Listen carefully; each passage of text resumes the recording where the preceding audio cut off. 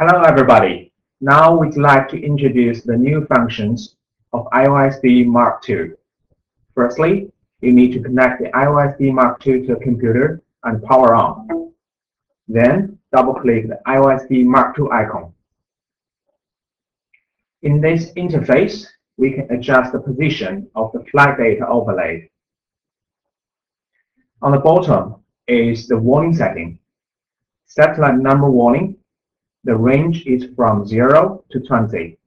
Set it to 0 means that the warning is off.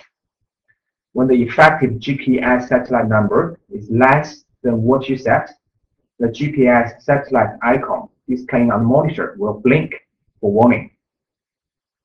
Height warning sets the minimum warning height and maximum warning height according to your need. When the height of the aircraft is not in the configured range, the height icon displaying on the monitor will blink for warning. Distance warning set it to 0 means that the warning is off. When the distance between the aircraft and the home point is beyond the value set, the distance icon displaying on the monitor will blink for warning.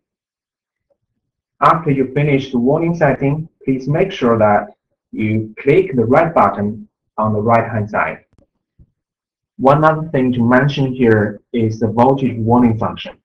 As long as you have set the low voltage protection in MC, when the voltage value is below the first level voltage value, the voltage icon on top left corner of the screen will blink. In addition, the iOSD Mark II now has the flight log function. What you need to know is that when you finish the installation of the iOSD Mark II assistant software, a shortcut of the data view will be created. Here we enter the data view directly from the assistant software. Click the data view to view the recorded flight data. Every time you power on the aircraft, the iOSD Mark II will record a new data and it will be saved separately. Let's open one of the files here.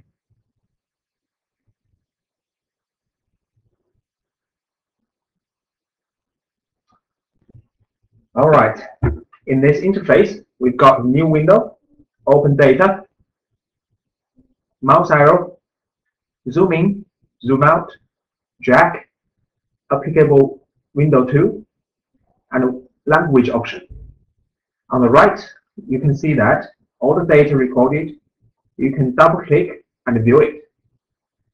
At the same time, at the bottom, you can see the name, interpretation of the flight data, and curve description. In this chart, the horizontal axis represents the flight time, and the unit is in seconds. The vertical axis represents the corresponding data. Next, we will explain the actual meaning of each data one by one. Output M1 records the M1 channel output history data by the MC, and output M2 to F2 record the history data of M2 to F2 channel output. Of course, we can view it, each of them one by one here.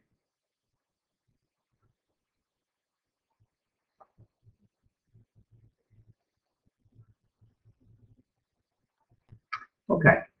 It is important to know that when you're using quad-rotor aircraft, only M1 to M4 have the output data. When you're using hexcopter, only M1 to M6 have output. When you're using octocopter, only M1 to F2 have output. Regarding to the input, we recorded the history data on aileron, elevation, and rudder, mode switch, throttle, X2, and X3. In addition, we also recorded the power battery voltage, the voltage of the MC, CAN port line voltage, and flight control mode. For the altitude, we recorded the longitude, latitude, height, the three-axis acceleration data of the X, Y, Z axis of the accelerometer, the barometer data, as well as the number of satellites. pitch, roll, and yaw for the 3-axis angle data, the units in rating. The velocity of x, y, z represents the speed of the aircraft on 3 axes respectively. Next, we'd like to introduce you some skills to analyze the flight data. Open one data, such as output M1, and then open the other relevant data, input A. We can see that two data curve scale is not the same and not convenient to compare. So we show you how to put the two data curve together to do the comparison analysis. First, we realize that two curve scale gap is 30,000. So add 30,000 to the smaller input A. The input A and output M1 curve will be on the same dimension now. Then multiply the input A value by 5, for example, to enlarge the input A value. In this way, you can see that the two data curves can be compared more clearly.